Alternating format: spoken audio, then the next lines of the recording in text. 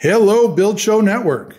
Steve Basic, architect. Yes, I'm down in the basement again. It's the project that we're doing with Shoreline Builders down here. And today we're going to talk about floor framing, specifically in the basement. And I wanted to just point out a couple things and talk through a couple things with you all. And then we'll jump back to the studio and break out the framing plan. But the first thing I want to mention is you can see here, nothing really falls below the floor joist, right? Everything is up. Notice, we have the beam drop, but everything from the bottom of the floor joist down is nice and clear. There's no plumbing, there's no heating. So I call that the clean basement. And then if you jump on the other side here, you notice, well, here we got piping, we got ductwork, we got the HVAC unit, got a whole bunch of things happening. And as we swing around, you can see we have all that ductwork and stuff happening down here. So I label this as the dirty basement. So we basically have this line, clean basement, dirty basement. And when we talk about framing, and this is actually when I'm laying out the framing plans, it's always good to understand clean versus dirty basement. So that you notice here, the beam is dropped, but it's dropped intentionally. And the intention there is that not only do the floor joists sit on top, but more importantly, as we back up here, you can see the duct runs from the dirty basement, where the big trunk is. They come off the top. Well, they run down, and then they run across, and they feed to different parts of the house. But they're able to be maintained up there simply because we drop the beam here, right? So as we follow this beam along, and you see more of the dirty basement there, well, that beam comes into what we call an LVL hanger, and you can see that one's pretty sturdy. I don't know, there's probably every bit of, 40 nails in that hanger to hang that triple, and it gets hung by this little header here, across here. But notice on that header is actually doing double duty because that header comes up and then it picks up what we call a flush framed beam.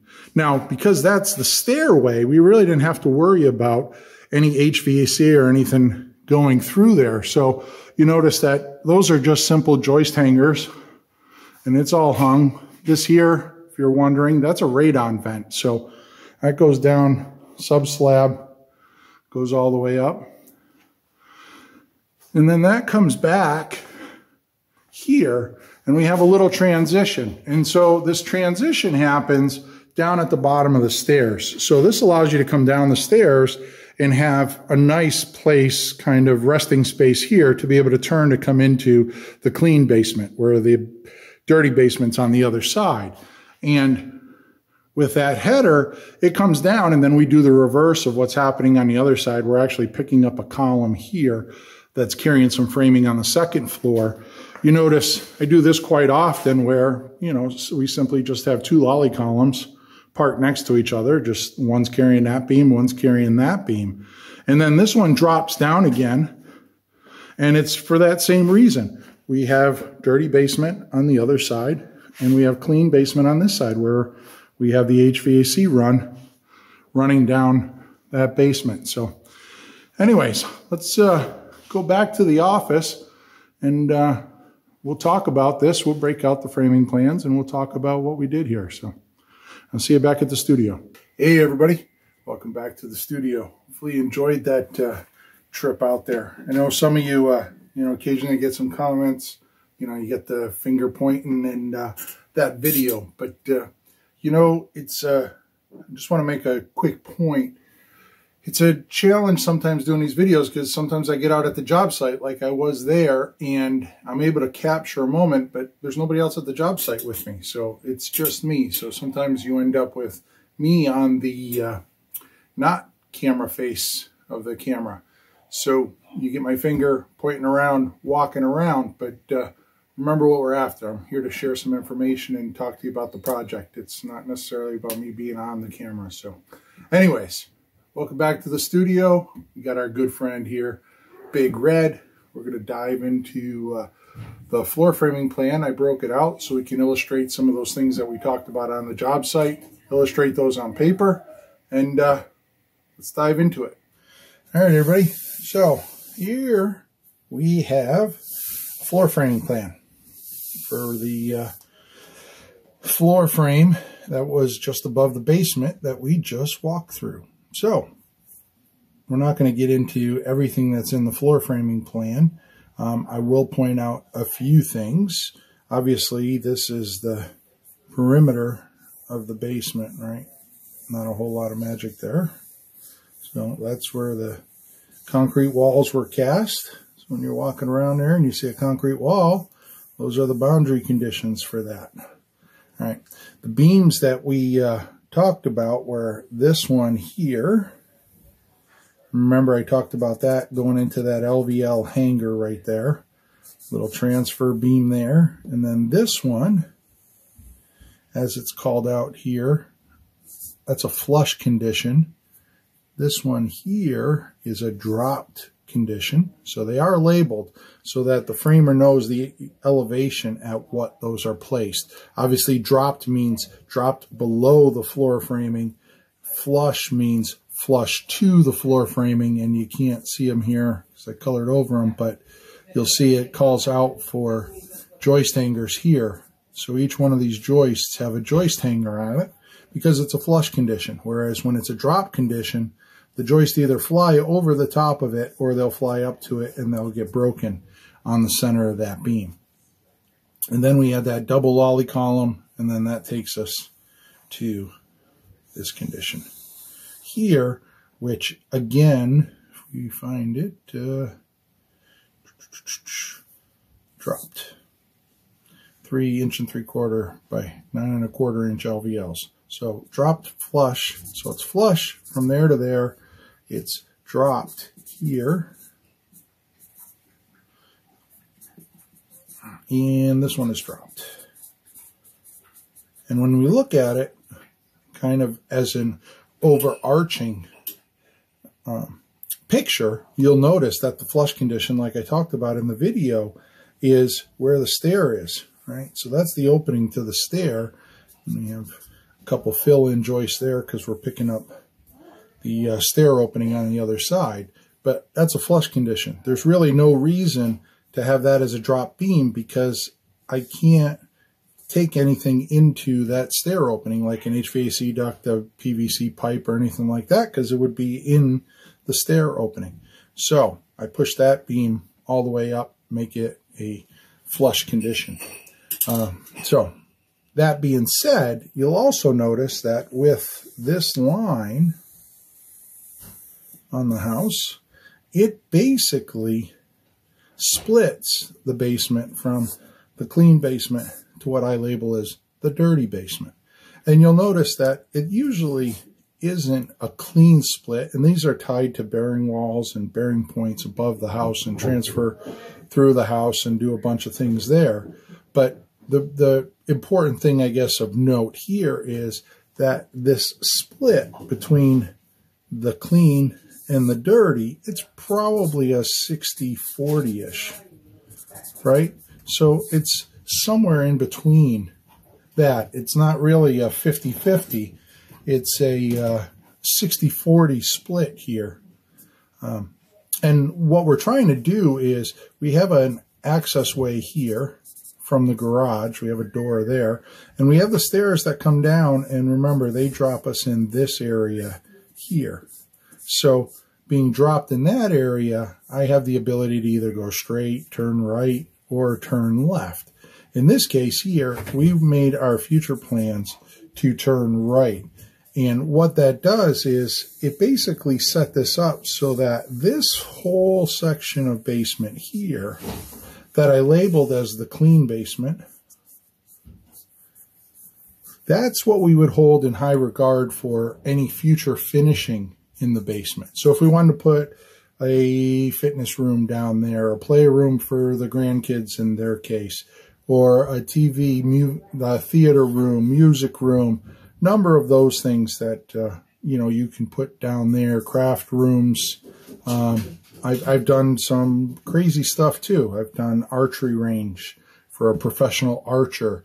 I'm doing a house right now where we'll actually have a gun range in the basement. I've done golf simulators in the basement for a family of very avid golfers. So there's a lot of things that, basements can become in the future. So having that 60-40 split, it was somewhat a no-brainer to say, okay, on the dirty part of the basement here, this is where we'll put equipment. We'll run ductwork and run the ductwork through there. And then we have another system over here that runs a series of ductwork. The water heater is here. It just so happens in this case that this side is the street side, right? So what does that have to do with the clean and dirty basement? Well, we need water to get into the house. We need electricity to get into the house. We need sewer to get out of the house, and I think it goes out here. Sump pump in the basement here in the corner. Right? So you have all these sump pumps, sewers, water, electrical. All these things need to come in, and along with electrical is certainly cable and all of those services. So those all need to come in. They typically come into boxes, all of that stuff. So, having the electrical panel on the wall here and the water heater over here, just inside the water service, all of those things kind of make sense on that dirty side of the basement. And it allows, again, for us to keep this clean. So we're not dodging a water heater or an air handler or a sump pit over here, right? We're not doing that because we've taken care of all of that in what we call the dirty side of the basement. And all of our subcontractors via, Jim and the gents at Shoreline and Taylor, they're very good at pointing out to all the HVAC subs that we don't want anything falling below these floor joists unless we absolutely have to. Now, we have a sink and we have a drain and stuff that we have to take down. So occasionally we have something, we'll hold it tight to the wall and we'll just pad out that wall should we go to finish it. But for the most part, nothing happens below those joists. And by having those ducts here and having that drop, that allows us to run stuff in those joist bays and run them out to HVAC ducts out at the perimeter there and be able to fully service the house and keep everything inside of that frame. Now, we're not going to go back and we're not doing any immediate finishing to this house, but we like to plan in the future to make sure that we've accounted for that. A little side note on framing plans too. If you notice, there's a toilet in red there, there's a toilet in red there, and there's a shower in red there. These are drains that you really don't have the ability to migrate, right? The toilet drain is where the toilet drain is. And so I superimpose the plumbing fixtures on the framing plan to ensure that we're falling somewhere in between that joist bay. And the same with the shower drain, so that we're not going to put the shower in and the plumber looks at it, starts drilling and realizes that the drain is directly at top of the floor joist. We try to take care of that system long before it becomes a problem to eliminate those as problems. So anyways, clean basement, dirty basement. We put all the mechanicals, run all that stuff through here, muck up this side of the house. Meanwhile, we're keeping this whole area nice and clean. So that's all we got for now. All right. Big Red earned his keep this week. So anyways, hopefully you enjoyed that. We got a little further explanation, looked at some floor framing layout, and why we do what we do. So if you're trying to find more, you can find me at Steve Basic Architect on Instagram. You can find my daughter, Alexandra Basic, on Instagram too. We're always putting up good information. You can find me along with my longtime friends, Jake Bruton and Peter Yost, on the Unbuild It podcast. We're live on YouTube and all the media outlets for podcasts. Go ahead and listen. We talk about everything building science, building industry, business, books, everything related. So, and we have fun doing it. So it's a treat to watch too. And of course, you got the Build Show Network. I know you found this video, but realize there's literally hundreds of other videos out there free for your watching. My good friends Matt, Brent, Wade, and Jake putting out outstanding information, and the recently added Drywall Shorty, Mechanical Hub, Zach Detmore, and Design Build Doug, all putting forth some great information, right? If you're looking for stuff that's relevant and up to date, go check it out. Tons of videos there. Remember, got to watch them 7 times too. That's what the science says. Anyways, that's everything I can share about clean and dirty basements. Where to find more information, and until next time, long live our buildings.